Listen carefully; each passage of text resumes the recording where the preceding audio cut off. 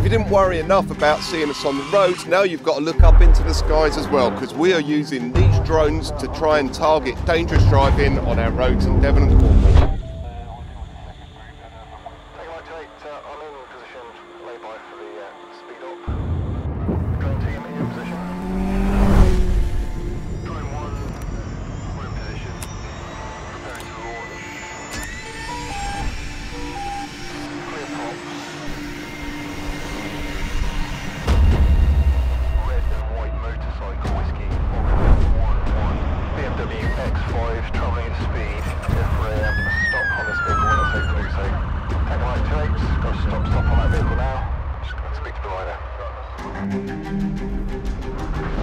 Welcome to North Devon, and we're here today as part of the April thematic on two wheels. What we're doing is we're up here engaging with motorcyclists, but also we've got the drone over there as well, which we'll show you in a minute. The drone flies up, it can scan all the roads around for, I think it's around 5-6 mile radius, and we can see bikes and things coming in and how they're riding. And then if we want to talk to them, we can go out, we can stop them, bring them in here, and then we can show them everything that we've got here. Of particular interest will probably be that bike there to any of our riders that are watching. So Harves is going to show you all around his new bike there. We'll show you the crash bike, we'll show you the drones, and we'll show you everything that we're doing here, and hopefully some good footage as well. Let's go see what all my biker buddies got to say about it. Come on.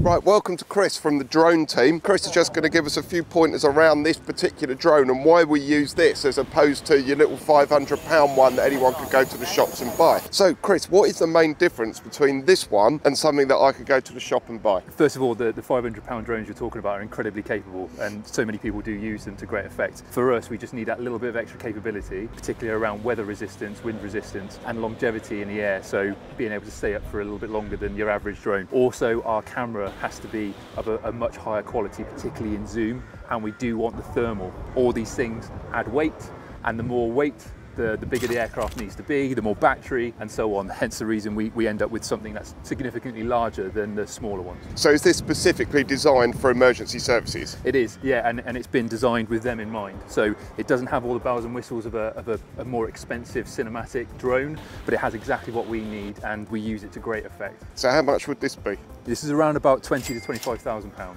So it's quite an expensive bit of kit. It is, but if you consider how much other assets may cost, how quickly we can resolve situations and issues, it saves money every day. So today we're using it specifically to target dangerous driving on the roads. In the normal way, what would you use the drone for? Missing people, things like that? Absolutely, yeah. Our primary role is certainly to look for missing people, vulnerable missing people, and we do that to great effect. But we also have other roles, giving situational awareness to commanders at large events, football for example, and firearms incidents. The list goes on. Show me your hands! It's used every day, day in, day out. Hello, I'm Harves. I'm one of the Devon and Cornwall Police's motorcyclists. I'm a police motorcycle instructor, and I also part of the motorcycle VIP team. My job as motorcycle casualty reduction officer is exactly that. We need to reduce the casualties from what we had last year, where 187 motorcyclists unfortunately were seriously injured and we had 16 fatalities. The machine that we've got today, the M300 RTK, it's going to be used as an engagement tool. I want motorcyclists to come and speak to me. We can pass over the safety message. I want to try and get motorcyclists into educational programs, i.e. further advanced training. The idea is not to prosecute, it's more about engagement and education. Oh, how sweet. Yay! High five. Meet you there in 10. More like 5. So James, we couldn't possibly attend a road safety event without saying hello to you. So firstly, how are you? Yeah, very good, mate. Thank you very much. Fantastic. Happy Easter. As you know, this week is Motorcycle Safety Week, and we're here today supporting the police on Division 0 Southwest, just trying to raise awareness to all the motorcyclists. This is the first nice weekend that we've probably had this year. A lot of motorcyclists are coming out on day rides, and we've spoken to a lot that come from out of area as well. Just trying to make them aware that where we are now is one of Devon and Cornwall's high harm routes. So as you can see from this motorcycle here, involved in a collision a number of years ago on the A38 between, well, heading down towards Bodmin. The biker unfortunately came off his bike, but as you can see, he had the correct clothing on, he had the correct leathers on. Now these aren't rated to the standard that they are of the standard nowadays. However, the levers are taking the brunt of the impact and not his skin. Goes to show though, I mean, important equipment's obviously good, it's worth investing in it. But we're using amazing technology today, aren't we, with the drones? Oh, the drone's fantastic. To be able to fly so high, as you can see. The view that it's got. The drone's up there somewhere. Yeah, absolutely, absolutely. I mean, not just like fantastic technology that they've got with the drones, but just simple things as well. So we've got the green dot card. So the green dot is a national scheme where police, fire, ambulance are all aware of it, and it's just something simple where you put the green sticker on the side of your helmet somewhere on the outside, and therefore any emergency services attending know full well that inside there's the card, it's got your details on it, your next of kin. Should the worst happen and you're unresponsive, they can contact your next of kin. It also says about your medication, so therefore if you're on any certain medication, if you're diabetic or something, then yeah, they know. And the ambulance, the paramedics arrive first of all, and they're just about to administer some sort of drug, and they go, actually no, we can't because that conflicts with the medication that they're on. It's all really good information. Just you know, something nice and simple, just a green sticker. Let alone, you know, the drones that we've got that we're working with today. No, I think it's a great idea. I mean, James, as always, it's lovely to have you on the channel. Thank you very much, George. We'll see each other regularly, I'm sure, with more Learn to Live events.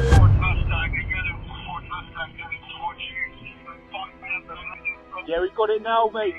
There he is. Third from last bend now. He's coming around the last bend now.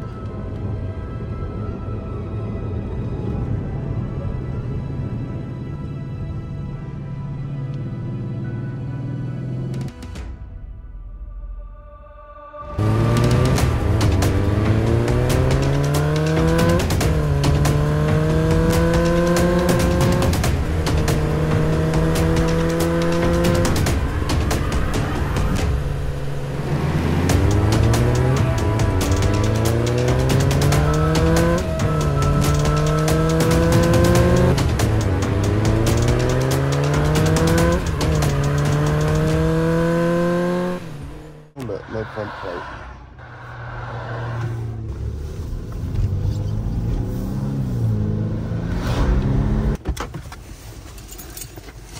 Oh, how you doing, all right? Firstly, your car is a car that I would love to own. I recognise you. Yeah, you probably do. Yeah, the RX guy. Yeah. Well, you know why I've stopped you then? Yeah, you like GTRs. I do like GTRs, but that's not the reason I've stopped you. Why have I stopped you? Probably lack of front number plate. Exactly, lack of front number plate. We've had some really nice feedback though, haven't we, from members of the public that have either been stopped or just turned up, have a question as to what you guys are up to, and it seems really positive, which is nice. Yeah, largely what we get is positivity. You know, there's always going to be the odd bit of negativity, and you know, people think what we do is all about revenue, which couldn't be further from the truth.